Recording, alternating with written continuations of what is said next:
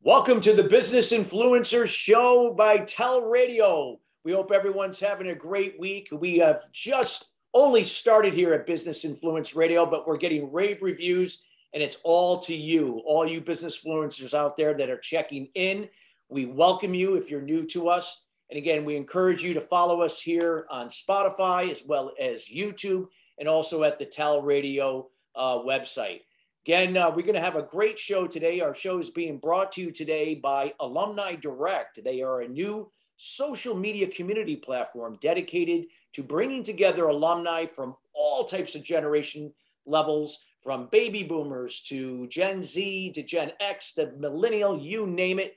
And it takes all the noise out of social media. So it creates an authentic, genuine place to really build genuine relationships, share ideas, share different things from your past, what's going on currently, and perhaps you may land your next job opportunity or business partner opportunity. This is a great place. Check them out at alumnidirect.com.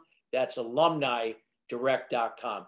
Today, we're going to be talking about personal branding for executives. Now, you heard it, personal branding, not branding, but personal branding for executives. And we're going to have a great show today with you. And our guest today is Dorothea, and that is, in this case, we're going to be Dorothéa Bozicolona-Volpe. So it was a mouthful. If my wife were here, it would roll right off the tip of her tongue. So Dorothea is a friend of mine. We've gotten to know each other now over the last few months, and she is doing some wonderful things. Let me give you a little background about her. She's a strategic digital marketing executive who is fluent in 4 languages. That's correct, 4 languages, and specializes in developing business through digital, influencer, and social media marketing for the world's most memorable brands. She teaches marketers and business leaders how to increase their value and develop a strong relationship between brands and fans. Now, there's 4 distinct areas in her business that she covers, from e-commerce to employer and personal branding, to enterprise social networking and marketing strategy. So again, she has appeared on social media subject matter from CBS to CNN. She is an avid skateboarder who tweets to relax, and you could follow her. She's going to mention her contact information here later, where you can follow her on Twitter and Instagram at Social Espionage. And her clients range from Coca-Cola to Ryan Seacrest to IBM, USA Today. The list goes on and on. I mean, I can sit here for 3 minutes just citing the companies that she works with. And without further ado, we welcome Dorothea to the show. Dorothea, how are you doing today?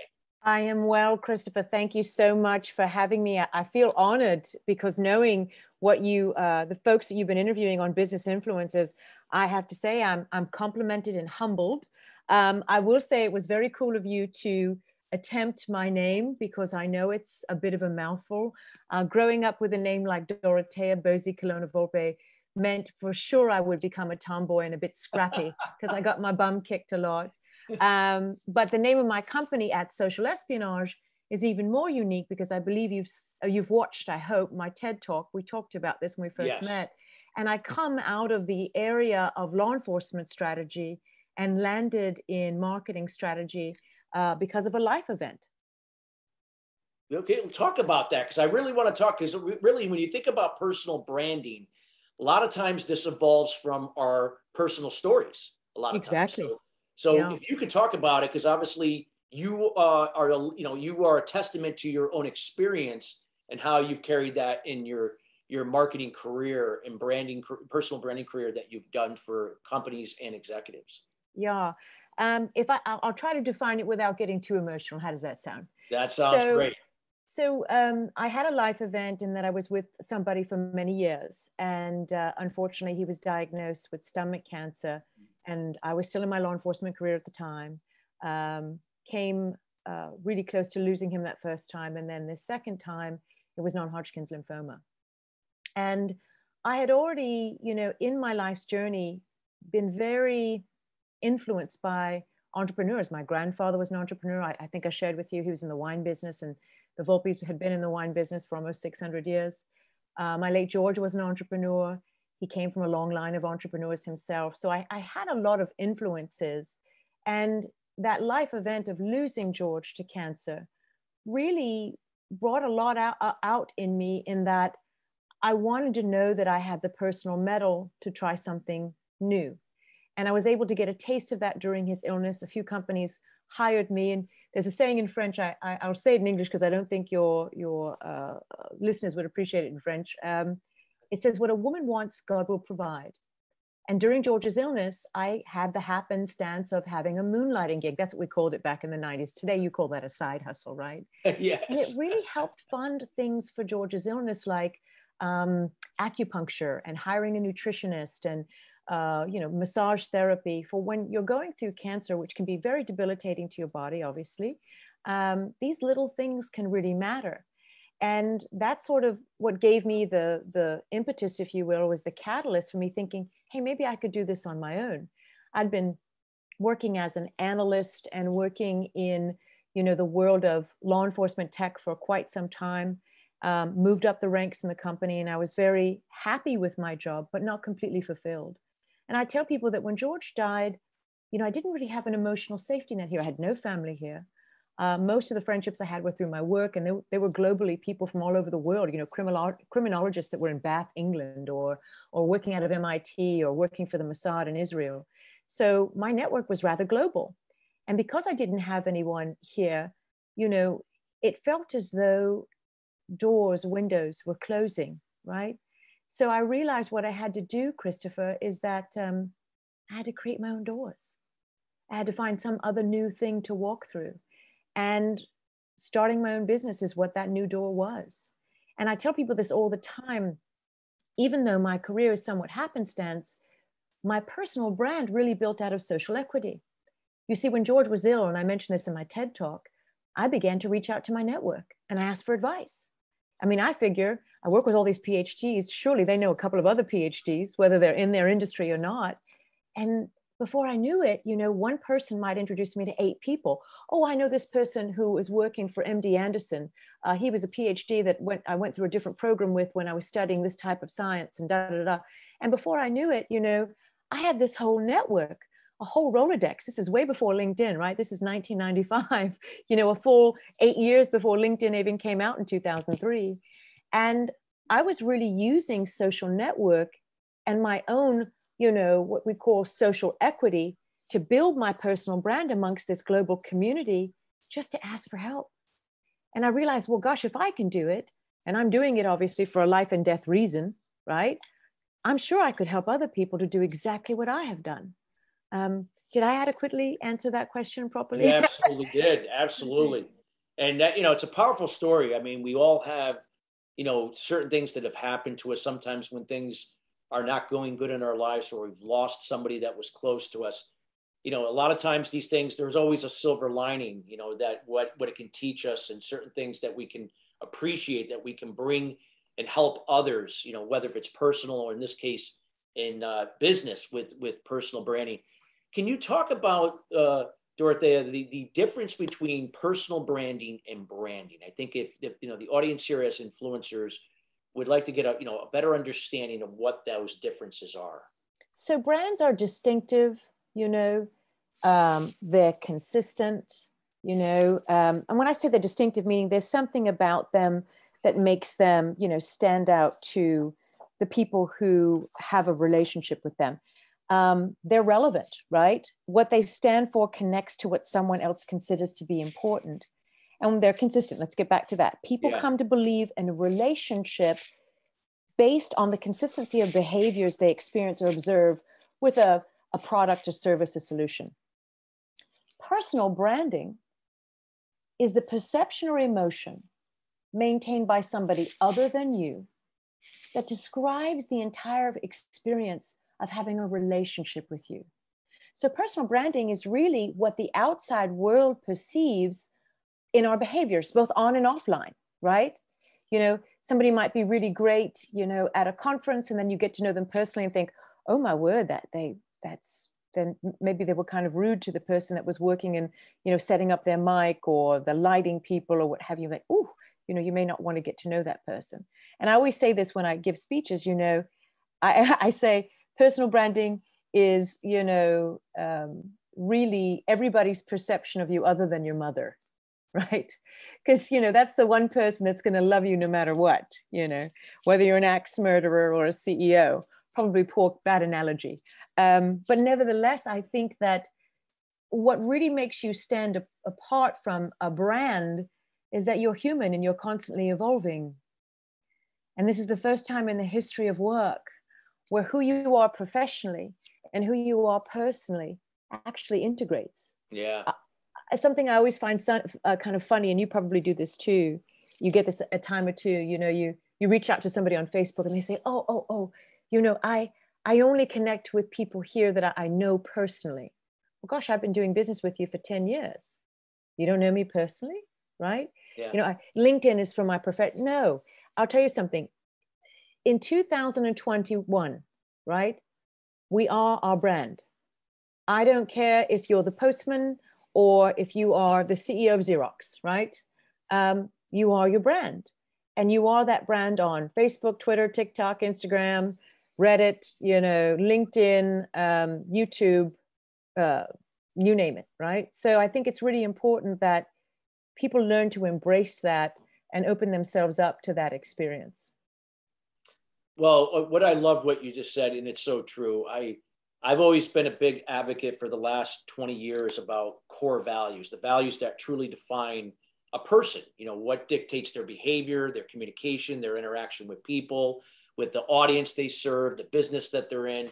And I know for me that, those values are transparency, honesty, and integrity. They show up in my personal life and in my business.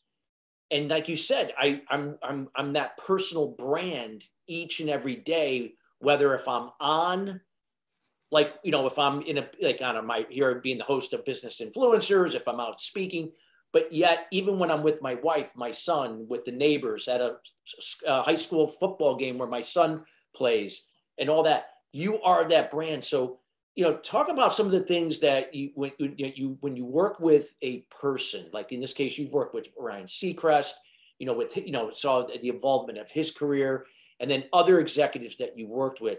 Talk about that importance of this, that a brand is constantly, it's 24/7, it's evolving, and how important that is to their connection to their, the products or services that they represent. So it really goes back to values, right? And mores. What does that person stand for? What do they, what makes them distinctive, right? What makes them consistent in their messaging? What makes them relevant? Getting down to those core three things and understanding how that meshes with their values. I'll give you an example. You're probably familiar with the rapper Lil' Kim. She came up with Biggie, yes, right? She's changed and morphed a lot over the years.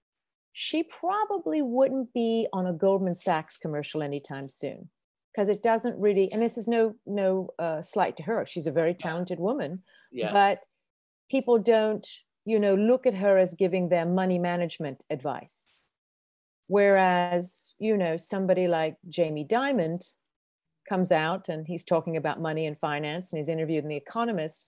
I don't see him going out and creating, Jay-Z's The Black Album, right? It just doesn't, correlate. It's about values. And there has been missteps. I've seen it happen with some of my clients, where I worked with a celebrity and they thought it would be really great for this one celebrity to be present at the Super Bowl and there at kickoff time. And people didn't view this celebrity as being a sport person. And this celebrity, I'm not going to say who, got booed, right? Because people, again, come to know you as a certain way and they think of it that way. And when you're looking to align yourself with a brand as, let's say, an influencer, right? It has to fit your core values. And that also goes the other way. Brands are going to look for people to act as influencers for their product, their service, their solution, to people who are passionate about it, right? I think we started to move away from looking at pretty people because people started getting smart and saying, I want authenticity. I want vulnerability. I want to know that when that person is drinking that specific type of beer, that they look like me, or wine, exactly, or mineral water, what have you. So that being said, I think the brands that really win are the brands that understand that it's about passion and it's about authenticity. I love to use the example of Nike. So Nike, big trainer brand, big sports shoes, trainers and sneaker brand. And they sell some pretty expensive sneakers, right?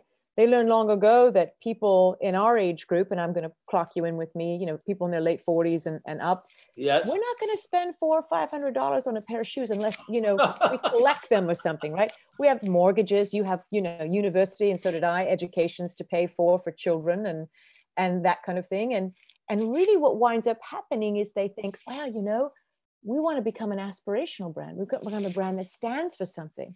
We want to tug at people's heartstrings. So what did they do?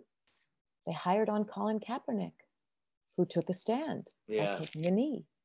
And they put him up in Times Square in all of their advertisements. And they said to the youth of the world, look, we're willing to put our, stake in the ground and say that we want you to aspire to wearing our $400 to $500 to $600 pair of trainers. So, Nike knew how to tug at people's emotions and their heartstrings, and they wound up, moving away from, we don't want moms and dads to wear our shoes. We want young people who are aspiring to be hip hop artists or, NFL or collegiate athletes to be wearing our brands. I mean, can I ask you a question? When was the last time you spent $500 on any piece of clothing? God, I don't even, maybe a suit and higher, but definitely not a pair, like a shirt or a pair of pants or by far never for sneakers. Yeah, exactly. Right. So I like to use them as an example because I think that they've done, wouldn't you say, a good job of really understanding their market and their niche and focusing on that. And they've done quite well. Yeah. No, so true. So true. So talk a little bit about like, if, like somebody that, an executive, whether if they run their own business, they're a high level executive in a corporation, could be even an up and coming sports figure, whatever the case may be. Talk about like, what would you recommend if somebody were looking to map out a personal brand for themselves and they're starting from scratch, so to speak? What would be some of the things that you could provide the audience some tips on how they would go about doing that? So number one is what we were told when we were little kids. You've got 2 eyes, 2 ears, and 1 mouth. Use them accordingly. I think it's really important to be a voracious reader and a voracious listener. Research the heck out of whatever you want to be an expert in, right? And even if you've been in that industry for 10 years, chances are you're still learning and you're looking to other thought leaders. I have friends who are data scientists, yet they still read books by David Ogilvy, Peter Drucker, and Malcolm Gladwell, on the regular, and Gartner research and what have you, because they want to know as much as they can know about that product, that service, that solution in their industry so they can do their jobs well. I also think that it's great to, they call it in social media jumping the shark. It's when you quote somebody who is considered revered in your industry. So I jump the shark sometimes because I love to quote Peter Drucker, who once said, the right message to the right person at the right time. I always add something to that, which is the right modality. Are they on a laptop? Are they on the mobile phone? Are they on social media? Being able to message somebody in that way. So listening, understanding your industry by taking the time to really do your research. And then number 3 would be know thine customer. Spend as much time as you can with your tribe. What are they struggling with? I hate that phrase, what keeps you up at night, because that's so boring. Yeah, exactly. But to me, it's like, get to know them and find out what commonalities you have. Are they struggling with the same issue? I find this a lot with leaders, as do you, because you do a lot of leadership coaching. When I'm working with somebody and they have a leadership coach and they've got a life coach and they just don't understand the personal branding bit and where does that all fit? We're so different in what we do and how we add value. And if you can slow down long enough and just sit and listen to your customer and spend the time and also listen to your colleagues, your industry colleagues, it's okay to read your competitors' blogs. and maybe even take a snippet of it and compliment them. Hey, I learned something new about quantum physics or IoT by reading what you're telling me. It's really, really important that you spend the time doing your research and really know your customer. And I always go back to, sociotechnographically, who are they? Where are they on and offline? Where are they spending their time? I once found an employee by taking out, we're talking an employee that's been with me now since 2009, because I took out a $50 ad when I found out that the local libraries were, they were laying people off. So scratch a librarian, find a great research assistant, hey? So that being said, I just did that by listening. I listened to somebody talk about being laid off, and they were a librarian, and she was the president of the Librarians Association. Believe it or not, they have those kind of things. And I said, well, do you have a newsletter? Because I knew librarians like to read email newsletters, and especially about their industry. Took out an ad, and I've got an employee that's been with me now for almost 2 decades. So it's just, I find it fascinating that people don't listen more. And then finally, it's really important that you own your name, and when you're writing, like you have your name, Christopher Salem's, Business Influence Podcast, your name's on it, right? It's your seal of approval. Own your name across everything. If you're writing a blog or creating content's really key in building your personal brand. But notice how I have that down as like 4th or 5th on the list, right? The really important thing is to understand where your tribe is and who you're trying to service, what value you're trying to bring. I love a quote that an artist made, and I want to try to give this person credit. It's going to take me a minute because I have a terrible memory. This is also what happens when you're a cancer survivor. Asking questions is what creates creativity. Asking questions is where businesses start. The old saying, necessity is the mother of invention. Yeah. Right. Think about the guys at Airbnb. They thought, gosh, it'd be great to stay at that fancy hotel, but I'm an entrepreneur. I can't afford $500 a night to be with the in crowd. Surely somebody's got a flat somewhere that I can rent, a room in, or maybe the whole flat for, a fifth of that price. They realize that not everybody can afford, and not that there's anything wrong with hotels. They're great. It's just that not everybody's at that level, right? That's how couch surfing began. Did I get off on a tangent? I'm sorry. But no, you didn't. No, but it's so true what you're saying. It all is relevant. Questions are so important. That's the one thing I learned in my sales career prior to getting into coaching and training and, of course, speaking, asking questions. Like you said, we have 2 ears and 1 mouth, and too many people use that 1 mouth, not the 2 ears. Yeah, exactly. But, it also goes back to taking the time to really, really engage with your audiences and listening to what are the things they want to know. And I think it's a great idea to survey people and then maybe publish the results. Let them know, hey, I'm going to survey you. I'm going to send you 8 to 10 questions, and I want to know, where you think you lie in this, sort of sphere. And it's going to be anonymous, but I'm going to do my best, to publish the results, because I'm asking not just you, Christopher, but maybe 49 other of your peers. Wouldn't you want to know how many CEO entrepreneurs who have a podcast, who are in leadership coaching, what they thought about a specific topic? Of course you would, right? And then publishing those results in a blog, or, as a white paper, or maybe it's a cool video blog, like a vlog or something, that they talk about the results and what they learned.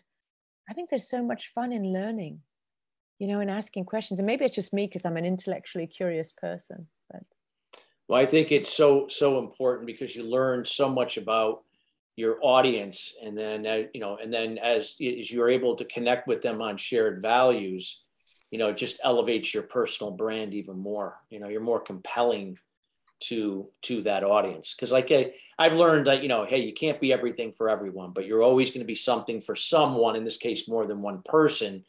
And if you can really show up with your personal brand and be compelling to that specific audience, that's just going to further can build that connection over time.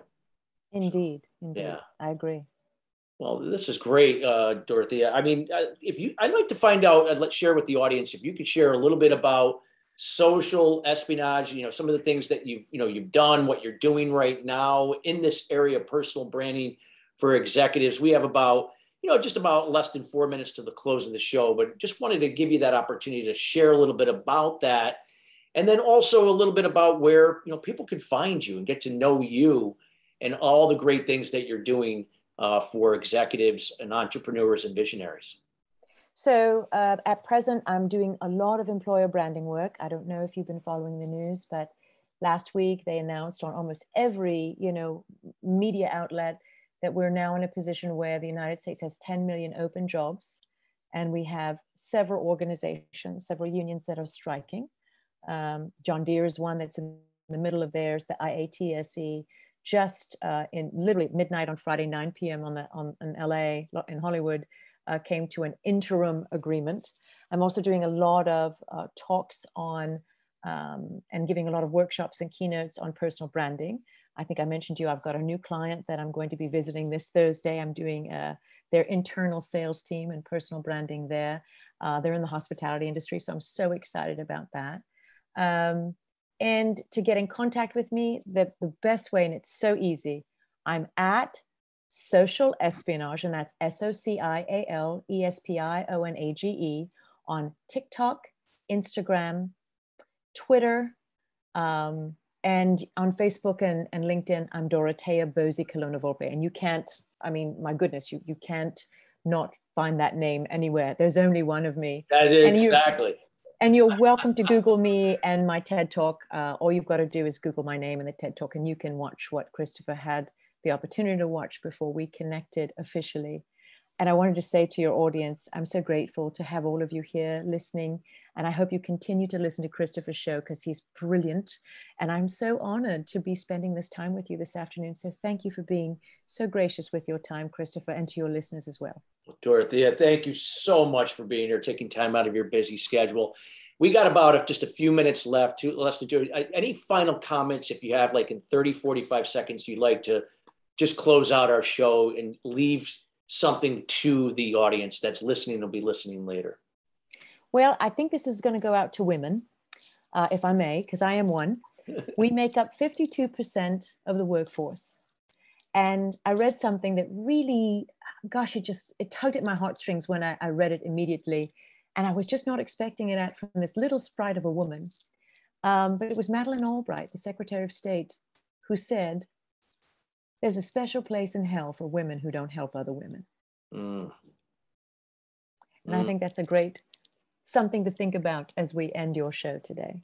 Absolutely. Absolutely. And we love that. We have a lot of women that do listen to our show, and there are a lot of more women executives and entrepreneurs than ever before. So they're continue to rise, and we fully support women executives and entrepreneurs here at Business Influencers. So Dorothea, I can't thank you enough again for being here and taking the time to be here with us. We highly encourage everybody that is listening to the show to listen it again. There is a lot of great information here. We encourage you to reach out to her and find out more about personal branding, some of the things that her agency does and her team that can help you take your personal brand and branding up to the next level, including your company. And we want to thank everyone that's been part of Business Influencers since the beginning. We promise you we will continue to bring in guests like Dorothea to the show that will share their experience and words of wisdom to help elevate your branding and your personal branding and your company and everything involved in business to the next level as an influencer. Till then, have a great day, everyone, and we'll see you on the next episode.